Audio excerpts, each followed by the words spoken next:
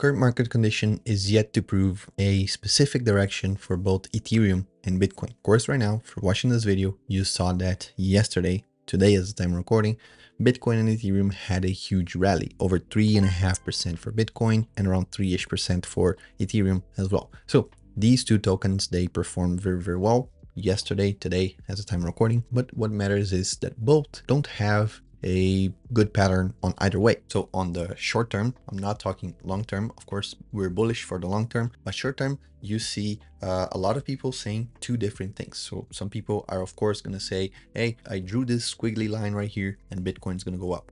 The other one says, well, but now that pattern formed and this means that we're going to go down. So what we can say is that we have liquidation values for the top and the bottom. So for short positions and for long positions, these I'm going to show that to you in a little bit. But for Bitcoin, we are just waiting for the CPI data. And meanwhile, everyone is waiting for the CPI data. We see that options markets are starting to ramp up. Open interests are starting to ramp up. Volatility also for Bitcoin and Ethereum is starting to go up, which is good for us traders. The premium is going to be juicier. So let's go through some news. Let's go through the charts, through the Ethereum and Bitcoin charts. We're going to go through the liquidation, the heat map as well, as we like to do. And that is also good data for you to take your positions, open your positions. So yeah, let's get right into it.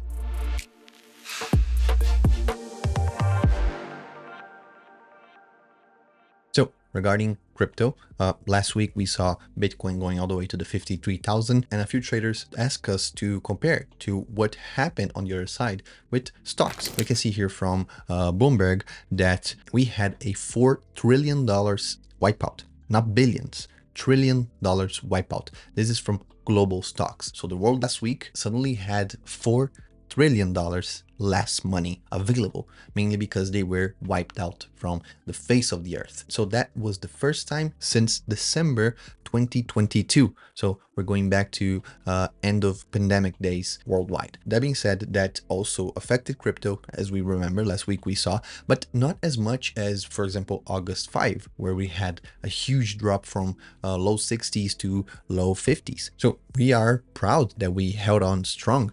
Meanwhile, the stock market and everything else, the global markets were shutting down, like losing $4 trillion.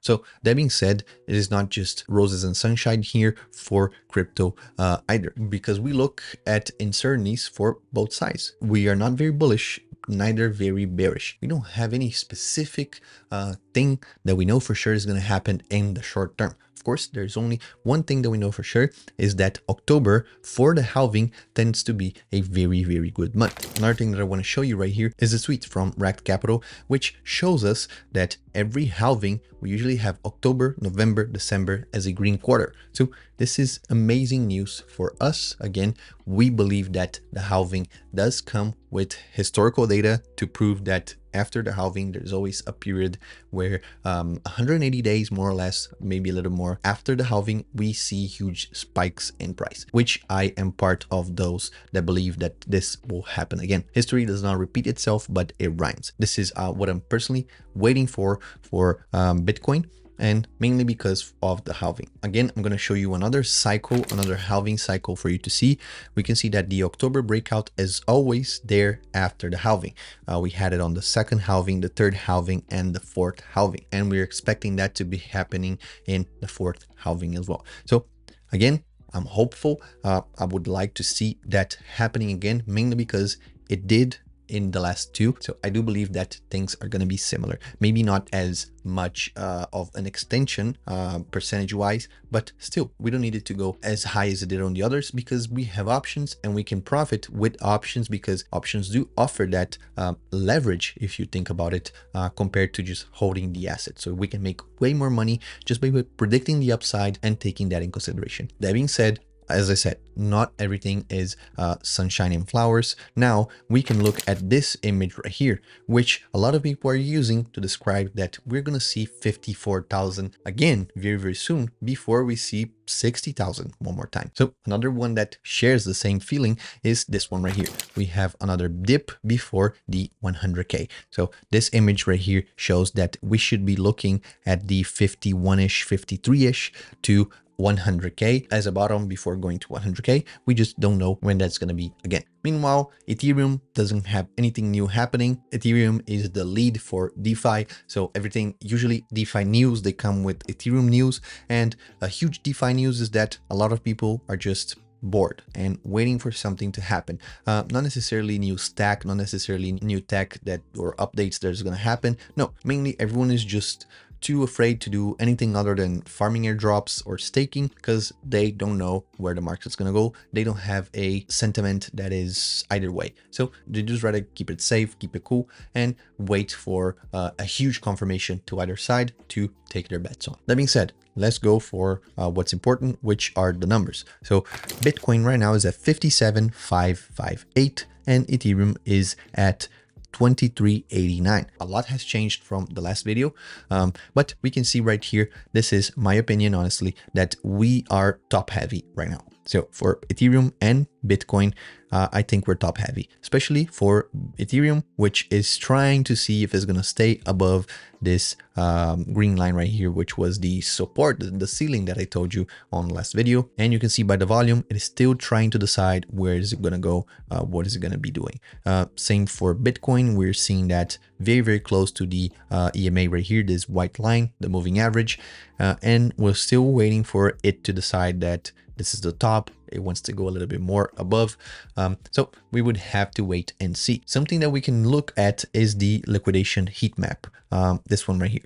So what we can see from the liquidation heat map is that we have a lot of volume for it to be liquidated at the bottom, right here at 56-ish, 56 and a half.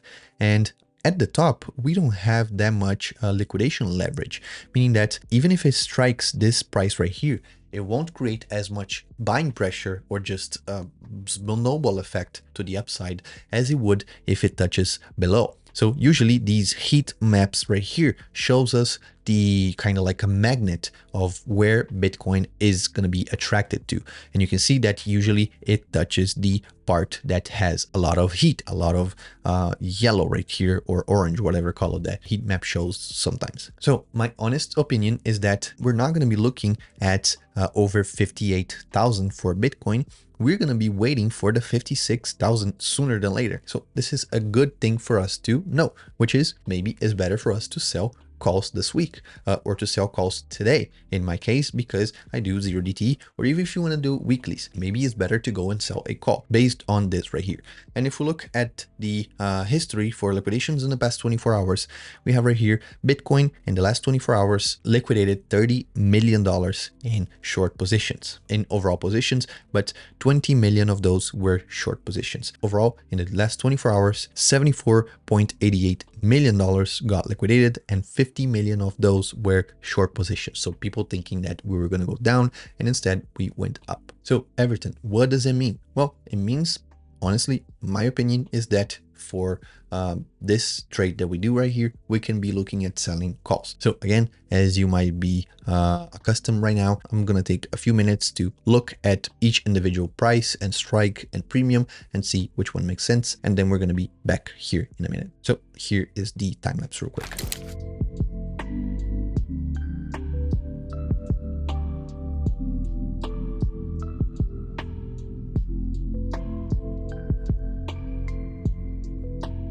All right, so for Ethereum and for Bitcoin, I already picked up what I'm going to be doing for both.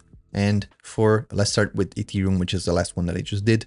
We're going to sell a 2450 for tomorrow. So right now it is 9 p.m. as the time I'm recording, and these options expired at 5 a.m. my time. So 5 a.m. On Wednesday the 11th, this is when we're going to expire. So for this one, it's going to be looking at around 0.8%, which is fantastic for such a trade. So I'm going to sell this one real quick. And yes, the request was processed. So now we go for Bitcoin, and for Bitcoin, we're going to go for the 59,000. We're going to sell a call at 59,000. This will give us 0.72%. We're going to go open this request process fully. So you can see at the bottom, we have both of them there. So let's mark those on the graphs so we can visualize those more. All right. So we have marked right here the green line. It starts at the time we saw the option. Let me go back to the 4-hour on both so you can visualize better. So this is the span, the lifespan of the option itself.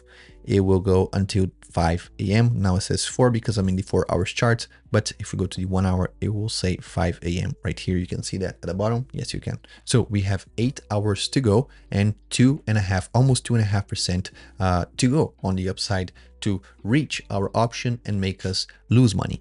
And for Ethereum, we have 8 hours to go and 2.5 again on the upside before we start losing money. So I honestly think these two are good options, and we're going to be collecting 12.5 bucks for this. So everything above 10 is good for me in premiums, because if I sell that every day, we're going to make over 300 bucks in passive income that then we can reinvest, and next month we're going to have now a bigger capital to allocate and do more tradings. So this is the strategy for this video. I hope you guys enjoyed. Again, I usually try to stay between 0.4 and 0.5%, but when we have high IV like we do right now and we have more information, we take a little bit more risk, of course, because this is the strategy account that I try to be more flexible, try to make more content for you guys instead of just trading once every week or once every month. I would like to show you how to trade, how to do that on the topics, and to incentivize you to do so as well, to trade responsibly. So if you want to check it out, Bitopics is the first link in the description. We don't need your KYC.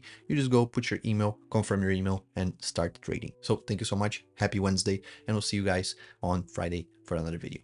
Peace out.